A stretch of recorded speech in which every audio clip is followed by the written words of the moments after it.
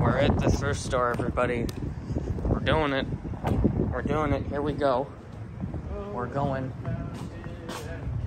Let's see what they've got today.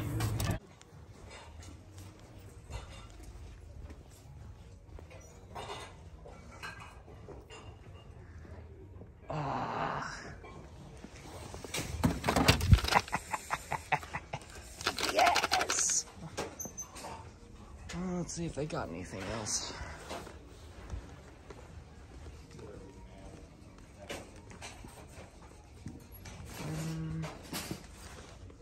Don't look like it right here. I'll take a look around.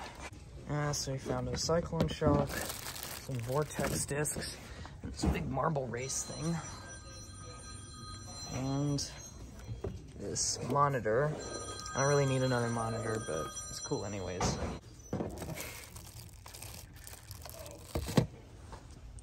We also have a blue triad.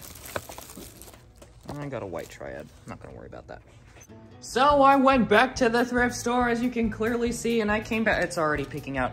I came back with a cyclone shock. Another blaster that I've wanted to get for a really long time. I was gonna pay $35 for one of these, and guess what? The day that I was gonna order it, look what showed up at the thrift store. This alone made the trip worth it. If for some reason it underperforms, but that's not really a problem, I can just open that up and change the spring out. Performance isn't really a big deal for me because, well, modifying blasters has been a thing for years. But also, while we were there, they had a classic N-Strike reflex. And I was astonished at how good this thing performs. It seems almost like an elite blaster. And I'll do reviews on both of these blasters eventually, but we're kind of ignoring the elephant in the room. Oh my god. Yeah, so for $7, supposedly VTech has been making marble race sets that I didn't even know about, and this thing is absolutely magnificent, and I'm very glad that I bought it. The magazine, or the instructions, were completely beyond comprehension. They were entirely torn to shreds, but I still figured them out somehow because the numbers were still legible.